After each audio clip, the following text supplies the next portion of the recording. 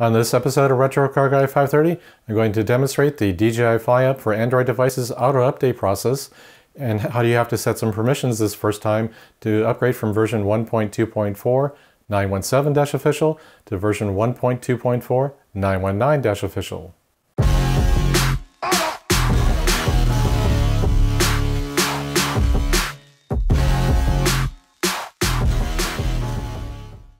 Back on January 4th, 2021, I created a video documenting the upgrade procedure for the DJI Fly app to version 1.2.2.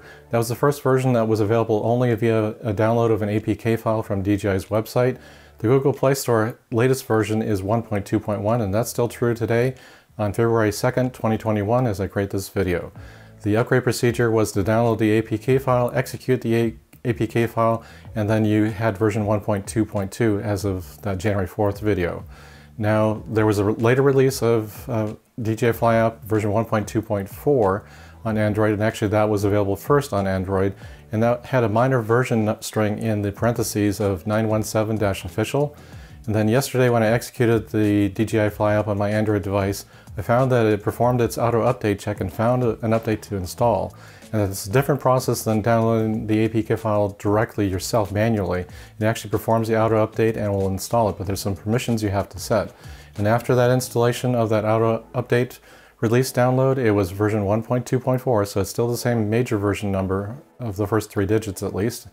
And then in the parentheses it said 919-official. So there was a minor upgrade available via this auto-update procedure, and that's what I'm going to walk you through in this video. So let's do that now.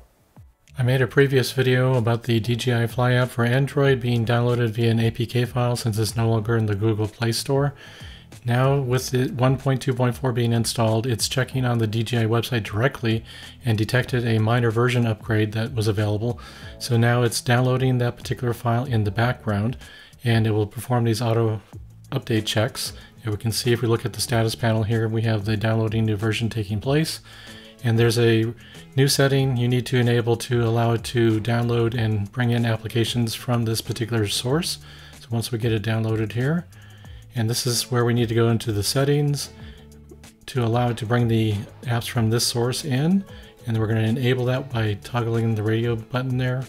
And that should allow that to continue in future executions of the program. So now we're going to go ahead and install the downloaded file that it obtained from DJI directly. And we'll notice at the end of this that there will be a minor version change. It's still 1.2.4, but there's a 3-digit version number after that 1.2.4 in parentheses that has been updated.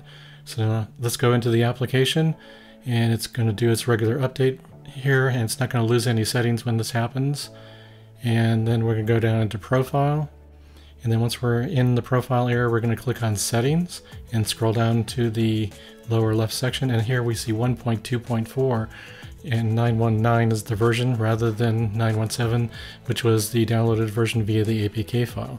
So the auto update will do its own version checks now and prompt you to install the later version. After installing this, I did not get prompted to update the program again, so if you install it successfully, you should not get the prompt again until there's a version update from DJI. As you can see, the auto-update process of the DJI Fly app on the Android device to version 1.2.4 919-official is pretty straightforward. Let me go through the versions here again just to give you a quick overview of that again. 1.2.1 is the latest release on the Google Play Store. Version 1.2.2 was the first one available via the APK file download from the DJI website. Then the first version of 1.2.4 was also downloaded as an APK file. That was 1.2.4 917-official. And then that's the version I ran yesterday, and it auto-detected the fact that there was a release available as an auto-update download, and that is version 1.2.4 919-official. So those are the versions that I've been working with over the last month with the DJI Fly app on an Android device.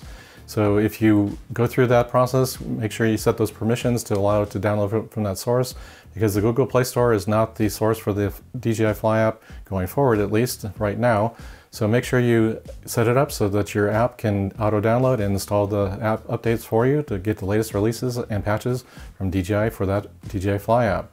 Hopefully you found the information in this video helpful. If you did, make sure you hit the like button, subscribe to the channel if you haven't already, and hit that bell notification to be notified when I upload new videos just like this one. Check the description section of the video for any updates if I find anything different than what I've stated in this video, and a comment on the video as well.